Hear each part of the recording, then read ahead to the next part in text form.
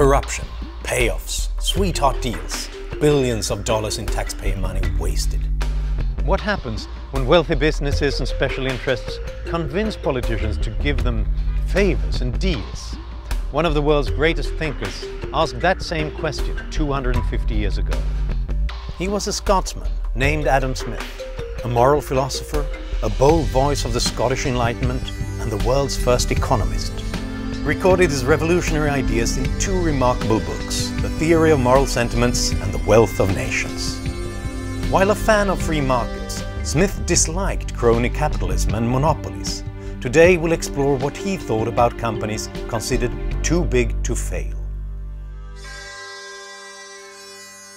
Adam Smith was born in 1723 in the small seaside town of Kirkcaldy, Scotland, where he learned about morality and economics at the local merchants' market. He studied at Glasgow University, became its top administrator, and then a pillar of the unlikely intellectual revolution called the Scottish Enlightenment. He was the father of economics, and he lived in Great Britain.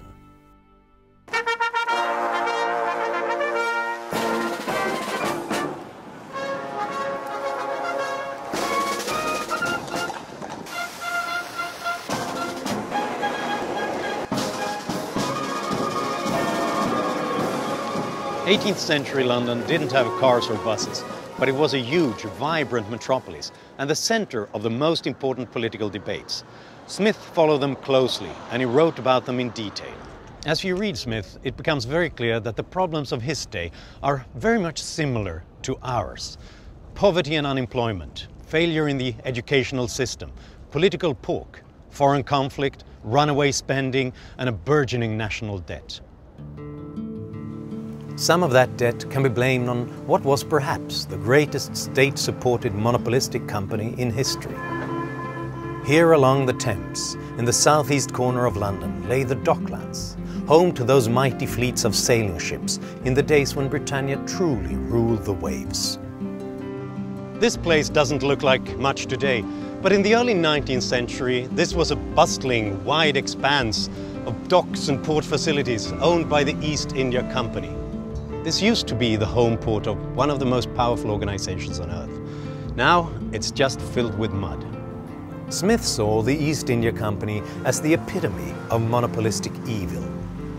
Britain's National Maritime Museum in Greenwich has the story. Here, within the galleries of this World Heritage Site, is an amazing repository of the seafaring heritage of the British Empire, filled with treasures large and small, including a superb exhibit of the East India Company.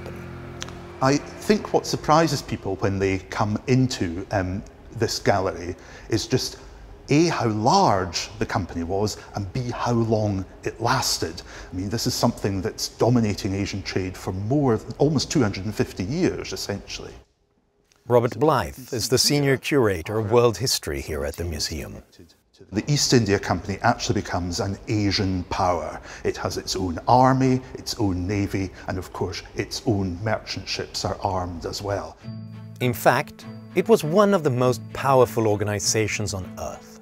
In Smith's day, the company accounted for much of the world's trade and had its own army of almost 70,000 soldiers.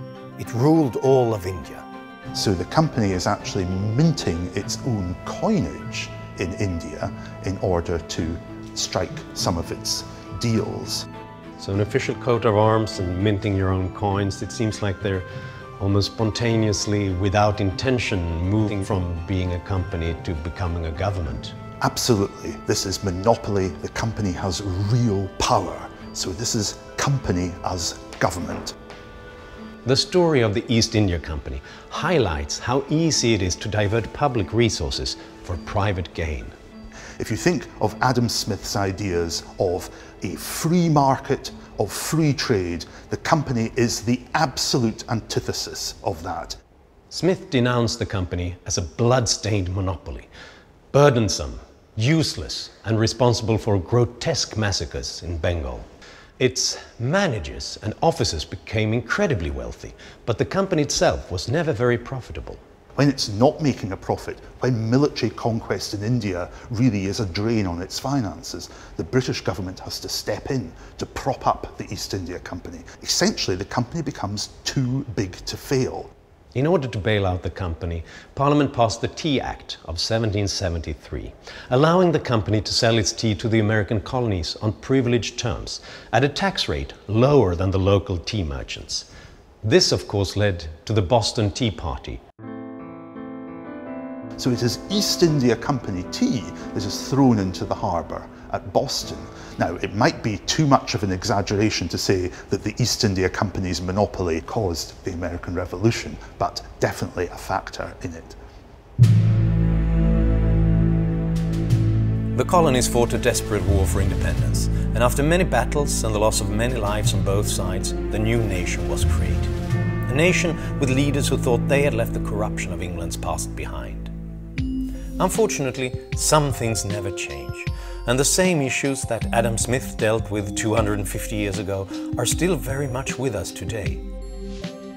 And the problem can be easily illustrated by taking a walk in the woods. In state and national parks all across the United States, you'll often find signs like this that say, "Please do not feed the animals." Because if you feed the wild animals, they lose the ability to gather food in the wilderness, and as a result, they tend to be less resilient and their survival is at risk. Luigi Zingales is Professor of Entrepreneurship and Finance at the Booth School of Business at the University of Chicago. I think that a similar sign should be put in Washington to say, please don't feed business.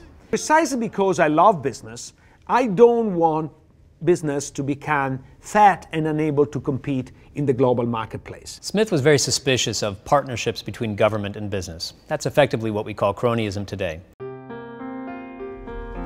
This is the result of feeding the animals Washington style. In recent years, housing values around the US Capitol have skyrocketed. There is no real industry, there is no real commerce, and it's pretty scary that wealthiest counties in the United States are in the suburbs of Washington, D.C. The top 2 richest counties in the United States and 6 of the top 10 are suburbs of Washington, D.C. All that money is basically money that is sucked from the system and wasted in lobbying. Lobbying pays very well, and not just for the lobbyists. The real payoffs go to the corporations they represent. Smith thought that any institution, government included, could become corrupted if it was too big and made too many decisions centrally. To widen the market and to narrow the competition is always the interest of the dealers. Any new law or regulation of commerce ought always to be listened to with great precaution. A series of recent governmental regulations illustrates Adam Smith's fear. Corn ethanol is a biofuel. It's basically fuel that comes from corn. It's more costly and far more inefficient to make than ethanol from sugar. But now, almost 40% of the nation's corn crop goes into making ethanol, which has driven the price of corn way up. It makes corn farmers and processors happy because it gives them a guaranteed profit. But all of us have to pay more for foods that use corn, especially meat and poultry. The fuel companies are required by federal law to buy ethanol, whether they want it or not, or whether motorists want it or not. Between 2007 and 2012, the corn ethanol lobby spent $139 million and in return gained over $28 billion in corn ethanol tax credits. So once you have this kind of returns, then people will not invest in R&D, they will not invest in new sort of organizational form, they will not invest in new technology, they will not invest in new property, plant and equipment, they will invest in lobbying. Many corporations prefer to get their profits by legislating them, rather than by selling goods and services that people want on an open market. Adam Smith saw exactly the same forces at work in his day.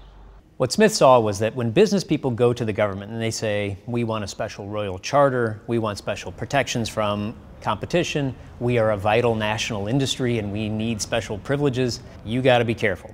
Because when this happens, this is really people conspiring to protect their own interests at the expense of others. Adam Smith understands that in order for competition to work its magic, you need to have rules in place, because otherwise, rather than competition, you have the law of the jungle. This is Adam Smith's key insight. Competition is not a way of giving power to companies. It's a way of giving us power over them. The Founding Fathers not only established a government of the people, by the people, for the people, they also established an economic system of the people, by the people, for the people. This is what distinguishes the United States from the rest of the world, and this is what gives us hope. Corruption and inside deals may always be with us, but we must strive to minimize them.